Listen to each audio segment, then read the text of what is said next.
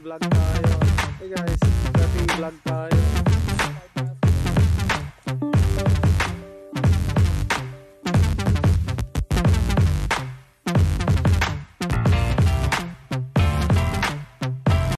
Guys, so kanina ginamit ko yung kotse anak ko, 2013 Nissan Sentra.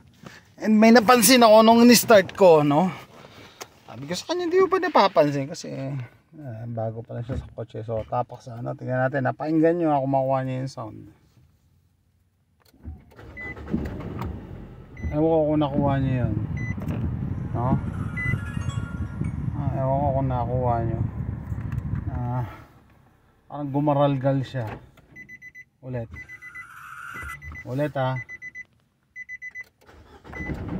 Ayun oh. Ang gumaralgal. So hula ko battery, nagpabili ko ng battery sa kanya. Siya naman gumagamit nito eh. Ito na yung bagong battery. And install natin. Yes, I'll do it fast. I'll do it fast. Hopefully it's just the battery disconnect negative first.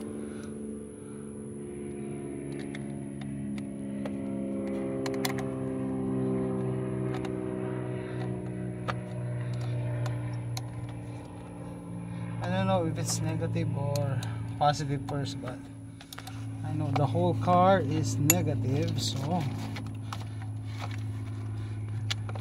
we bought this used 2 years ago, so we'll check the date of the battery, hoping that it's just the battery. Negative. Okay, done. No handle.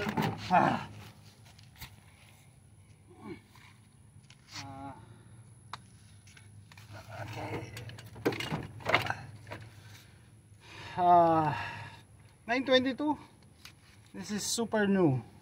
Today is September 1.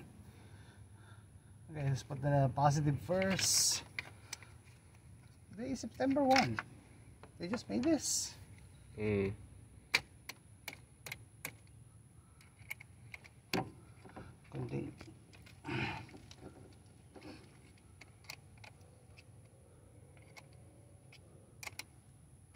That's how you know the date of the battery. So our negative, to clean this. That's oxidation. What is that? Oxidation from the acid. Does it leak out of the battery? How does it come outside of the battery? Yeah, I don't know. Let's see.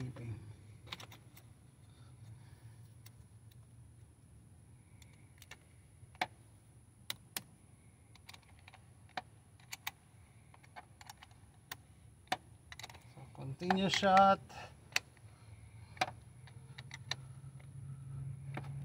Let's see. Hopefully it's just the battery. Guys, natanggalan namin yung lumang battery.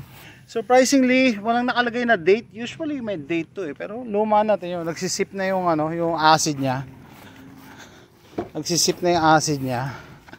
So, ito, bagong battery. Ang requirement lang na Nissan 575 cranking CCA cranking apps. Ito 600 binili niya. So, mas malakas to.